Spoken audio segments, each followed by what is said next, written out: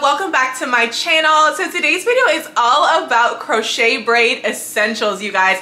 Everything that you're going to need to make a bomb crochet braid style. We're going to talk all about maintenance routines. We're going to be talking about products that you're going to need, braid patterns, and everything. But before we jump into today's video, definitely be sure to hit that subscribe button down below.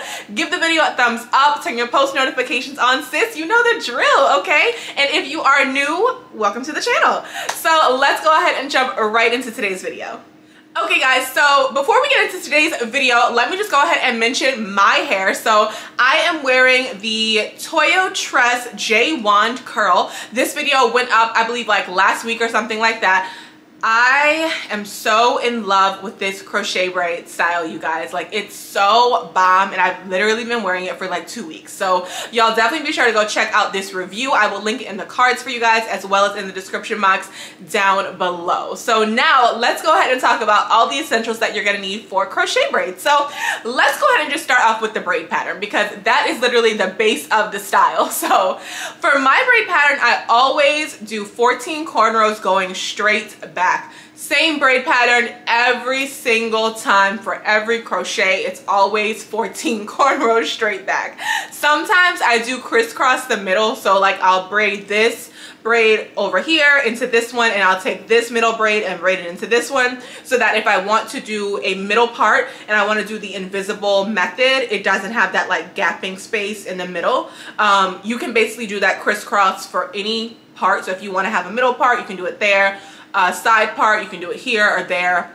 Crisscrossing, super easy to do it. You literally just braid one braid into the other and that's it. But I always do 14 cornrows. I would recommend that you do no less than 10. So anywhere between like 10 and 14, I would say, depending on the thickness of your hair. I have very thick hair and I am natural, so 7 braids on each side is perfect for me. For some people, maybe 6. If you're relaxed and your hair is, you know, obviously thinner, then 5 and 5 may work out for you. But I would definitely say no less than 10, and probably any more than 14 is gonna be too small. So you don't want your braids to be, you know, too skinny. Like, we're not laying a wig down, sis. You don't gotta do all of that, okay? So anywhere between 12 to 14 braids for your braid pattern. The next thing that I wanna go ahead and mention is keeping up with moisturizing your scalp. You do not want to neglect your scalp just because you're wearing a protective style. So get something, some kind of products, whatever you like to use. I like to use aloe vera juice. Sometimes I'll put aloe vera juice in a spray bottle, spray that on my scalp. I will use an oil, take an applicator bottle and just mix in some of my favorite oils and apply this. Sometimes I grease my scalp. Y'all know the green grease or the blue grease, magic grease, whatever that comes. Sometimes I'll do that. But yeah, make sure that you're doing something to keep your scalp moisturized. Do not neglect your natural hair just because you're wearing a protective style, okay?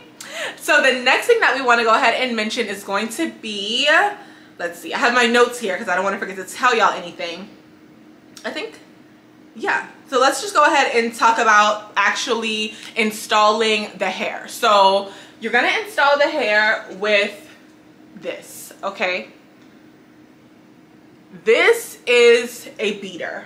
I know most people use this.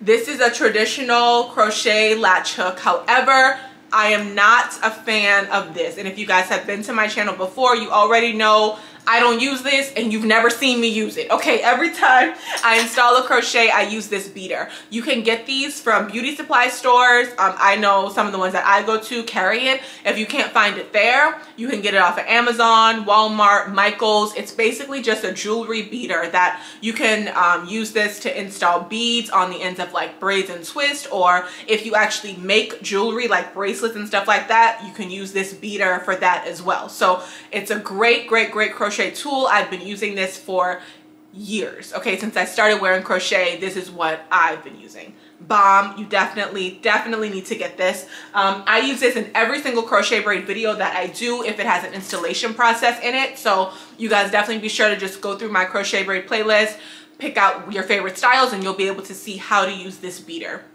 I will, however, link a video that I have that is a dedicated video to how to use a beater. I believe it's called how to use a beater to install crochet or something like that, but I'll put that one in the cards for sure and in the description box down below for you guys as well, so y'all can be sure to check out that video because I do it like slow motion, real time. I might do an updated video on that just because I think it's like a year or two old, but nonetheless it's the same process, so definitely be sure to go check that out if you want to see exactly how to use it. But it is super duper easy, you guys. Okay, the next thing that I want to talk about is actually picking out your crochet braid hair. So a lot of times I'll get questions about like, is this hair good for swimming? How long would this hair last? Like whatever, you know. So let me just give you guys my point of view since I've been wearing crochet for like 5 years, okay?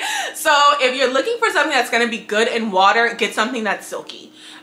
Get a silkier, kind of like long, flowy, anything that's like a wave kind of textured hair. And the reason I'm saying this is because when you get the hair wet, like if you completely submerge yourself in the water and put your whole head under and all your crochet braids get wet, you're able to just use like some type of water conditioner mix or some type of spray to just go ahead and spray on the hair, kind of rake your fingers through to remove any pieces that may have just like matted up, and then you can either twist the hair or you can braid the hair, and that will help to preserve the curl pattern for the hair. So I would highly recommend that.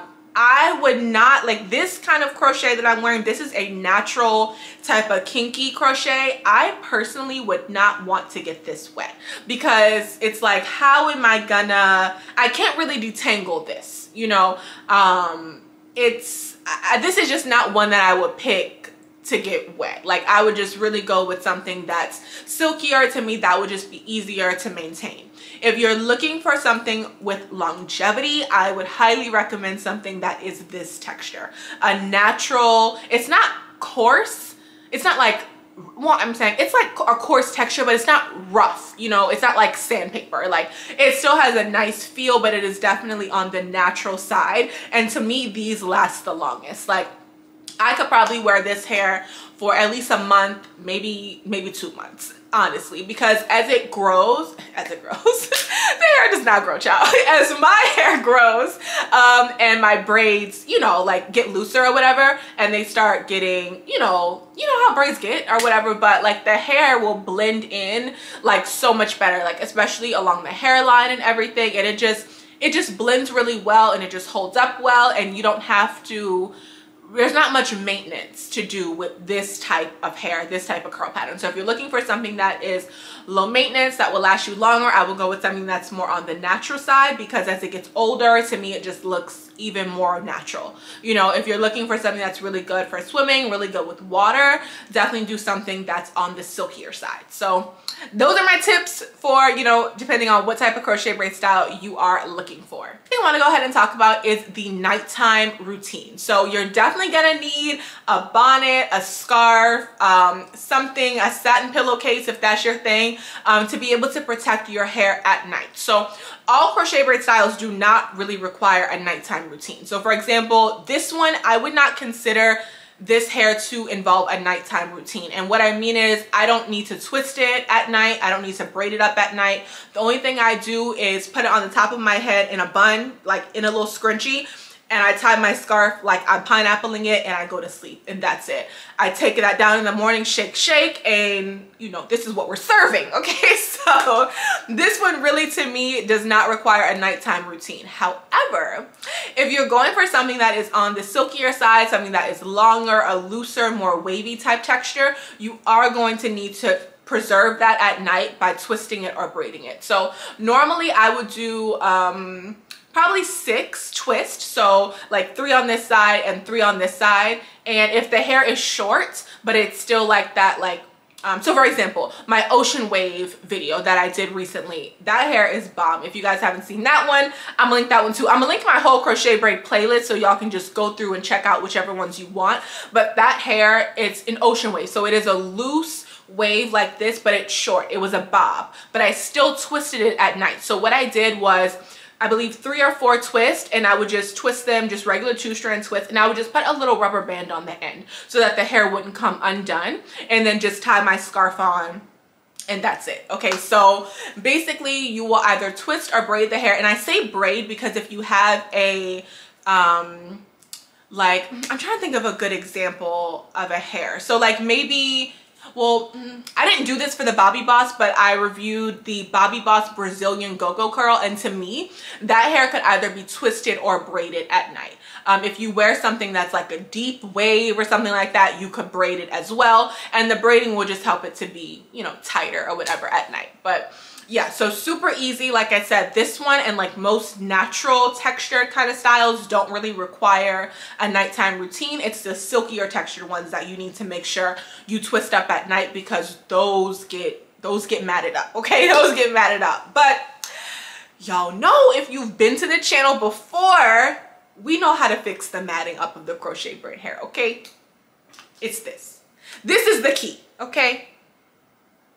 This is our Downy washing detergent and water mixture in a bottle, sis, okay? I'm gonna link this video too. Y'all gotta see this one. Seriously though, like, of all the videos, like, you really need to watch that one for sure, because that is gonna help you to be able to maintain your crochet braids for a long time, okay? So this is literally Downy detergent, 50-50 mixture, that and water in a spray bottle. Shake it up, spray, spray, spray, okay? You guys know in my nighttime routines, or just in my crochet braid videos in general, I would talk about this product.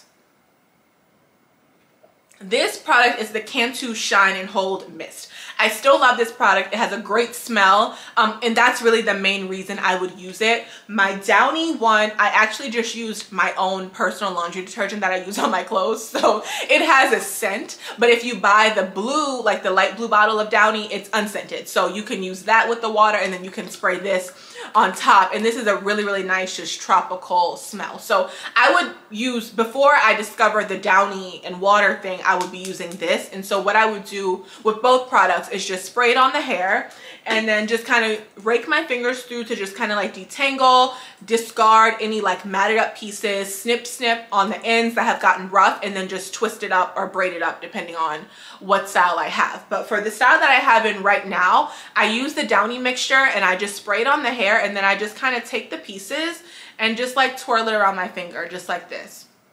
Really easy. It works amazingly. It works amazingly, you guys. It is the key. It's the key. It's the key, okay, to wearing your crochet braids for a long period of time. It is a fantastic hack. Absolutely 100% recommend it, okay? Okay, so the last two things you're gonna need are pretty obvious. You're gonna need some scissors. Like I said, sometimes your crochet braids get a little matted up, or like they have just ratty pieces. Don't be afraid to just snip, okay? Just snip it off, and that's it. Sometimes, especially in the back, it'll start kind of matting. I would say just pull that and then just cut that off and just throw it out. Like, it's no big deal. No big deal, okay? And the last thing I want to mention is edge control. So this is my favorite edge control. This is the Style Factor Edge Booster. Absolutely love this edge control. This is the only edge control that I use. That's it, okay? So basically, I just use a toothbrush, and I lay down my edges, and then I tie my scarf, and they stay in place like all day. If I want to do something that's a little bit extra, I'll put a little bit of the Got To Be glue, y'all know, in the little yellow tube. I'll put that, a little bit of that on top of the Style Factor and tie it down, and then it's really not moving. It's really not moving. It's not going anywhere. Okay, so yes, I believe those are all of my tips and crochet braid essential products that I would recommend that you get. One thing I did not mention in this video is mousse. I do not use mousse on my crochet braids. I know that a lot of people do. You'll see a lot of hairstylists and stuff. As soon as they're done the crochet braid style, child, all they mousse, a whole big pile of mousse, and just putting it all over the hair like that. I used to do that many years ago, like when I first started wearing crochet, and that's all I would see people doing was applying just a ton of mousse on the hair. To me, it makes it sticky, and it clumps it together, but I don't know. To me, it just doesn't do what it needs to do. You know, I don't know. Like, I'm not a fan of mousse. I don't like it. The only product that I use on my hair is what was this Cantu Shine and Hold Mist, but now it's really that Downy and water mixture, and that's it. This hair, the only product that's on it is the Downy water mixture. Like, I don't do mousse anymore. I haven't used mousse on crochet braids in years. If that is your thing and you want to go ahead and try it out, absolutely. Like I said, I used to do it in the past, but not anymore. Not a fan. It's not giving what it needs to have gave, okay? So we don't need it. We don't need it. I definitely recommend the Downy water mixture and the Cantu just for like a nice smell, and that's really all that you need. So I think that is pretty much it for today's video. Let me know if you guys have any crochet braid essentials that you use that I did not recommend today. Would definitely love to know, because maybe it's something I want to implement into my routine, and we definitely want to share with everyone in the comment section down below, help everybody out, okay? But that's going to be it for today's video. Don't forget to subscribe to the channel, give the video a thumbs up, turn your post notifications on, check out the crochet braid playlist for all of your crochet braid needs, and let me know if you have any specific crochet braid hairs that you would like me to review. Let me know in the comment section down below which ones y'all want to see me review next, and I will see y'all in the next video. Bye.